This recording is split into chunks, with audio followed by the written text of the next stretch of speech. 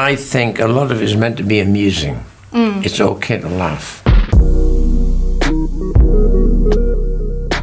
Have you seen The Duelist? It's the whole reason for me doing it. When the emperor was wearing out and the French want to get rid of the emperor, the film ends on Keitel being locked into the dilemma that the story is about, where he's standing on the cliff overlooking France and contemplating his future. That image is of Napoleon Bonaparte. So I never seen Napoleon during the film except that image. And I reran the film recently, about actually 3 years ago, thinking, I wonder, can we go there? Because we seem to be inundated with superhero films. And therefore, the challenge is, dare I make a big period piece? Because people don't like history lessons, because they don't seem to like to learn anything. What's happening? What is happening? I wish I knew. Yeah. So I thought, let's do it, but I can't make it a history lesson, and therefore I must look at the central character of who this man was and why this, it's a strong word, but obsession with Josephine. That becomes the centerpiece of the story. Of course I've got battles, of course I've got bad behavior, of course I've got, I hope, comical behavior. Yeah. A lot of it is meant to be funny. If you don't laugh, you have no sense of humor whatsoever. There's many colors to the film, which I think hopefully are a good picture of who he might be. She has what he hasn't got. And I think he gradually realized she has social graces. Napoleon, one of his weaknesses was he had no social grace. You know, he's a bit of a tough guy he's not an aristocrat. He's poor between working and middle class at that level somewhere. There was no money. He's not a ruffian, but he's unsophisticated.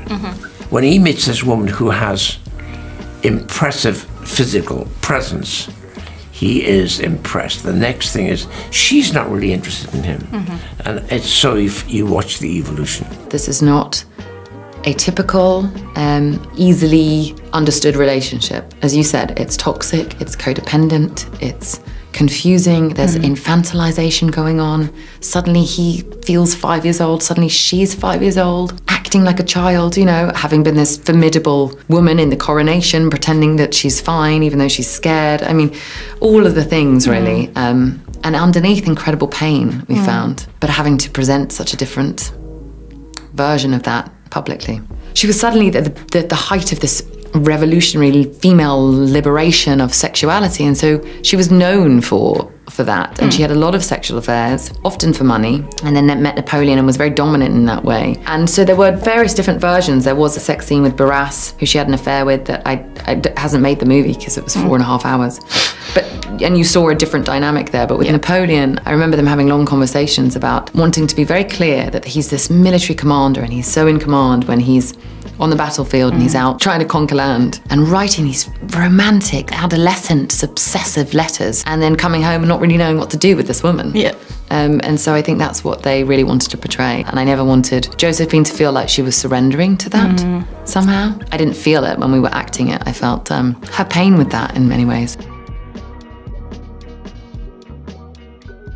Joaquin, I just admire tremendously. I think he can do anything. And on top of that, he looks like Napoleon. He does. It's quite uncanny. Like, you wouldn't think it when he's not in the whole gear. That's my job. That's what I do. Well done. Boom. You did it. You've got the eye. You've got the eye. I just don't think there's anything Joaquin can't play. I mean, look at the master. He's so... I mean, he's just had astonishing performance after astonishing performance. Come on. He plays the cutest. You know, how could he go from that to Napoleon? And Beau is Afraid recently, you know, like, look at the canon of his work even in the last couple of years.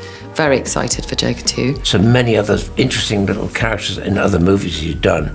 To suddenly be the Joker, which is a kind of theatrical phenomena.